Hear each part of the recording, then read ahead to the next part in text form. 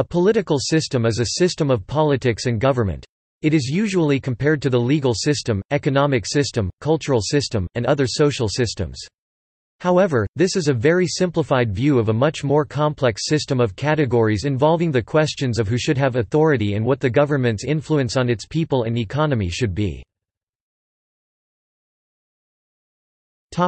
Anthropological forms.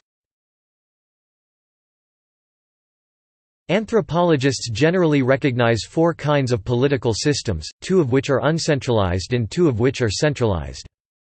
Uncentralized systems: band society, small family group, no larger than an extended family or clan. It has been defined as consisting of no more than 30 to 50 individuals.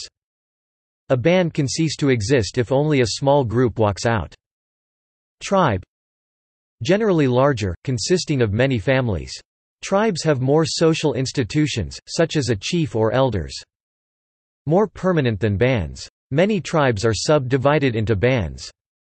Centralized governments.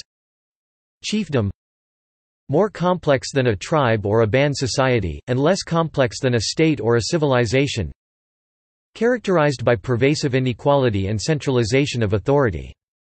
A single lineage, family of the elite class becomes the ruling elite of the chiefdom.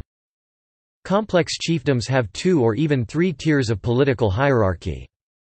An autonomous political unit comprising a number of villages or communities under the permanent control of a paramount chief. Sovereign state.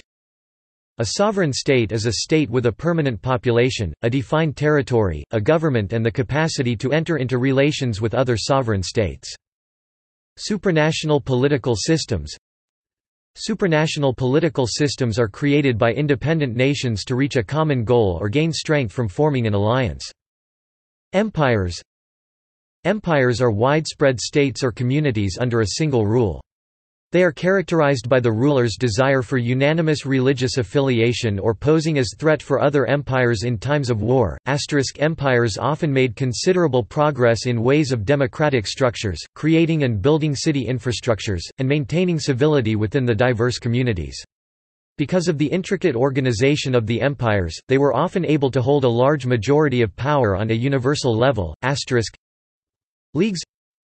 Leagues are international organizations composed of states coming together for a single common purpose.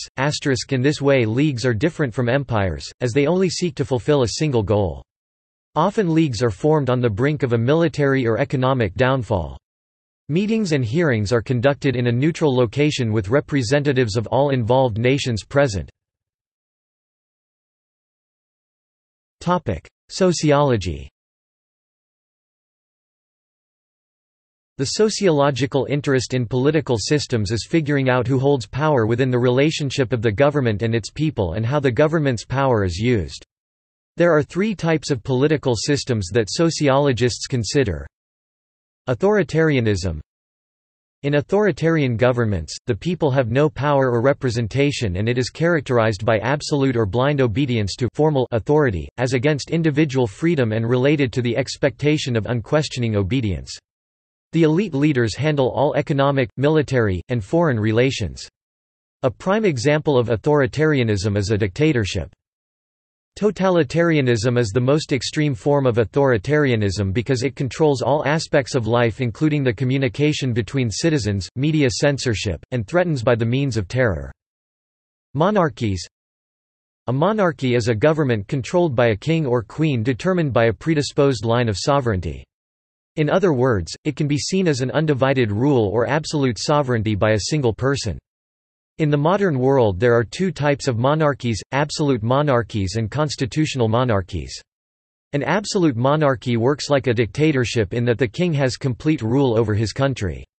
A constitutional monarchy gives the royal family limited powers and usually works in accordance with an elected body of officials. Social revolutions of the 18th, 19th, and 20th century overthrew the majority of existing monarchies in favor of more democratic governments and a rising middle class, as well as of authoritarian regimes like the Soviet Union.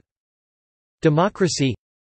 A democracy is a form of government in which the citizens create and vote for laws directly, or indirectly via representatives. Democratic republic.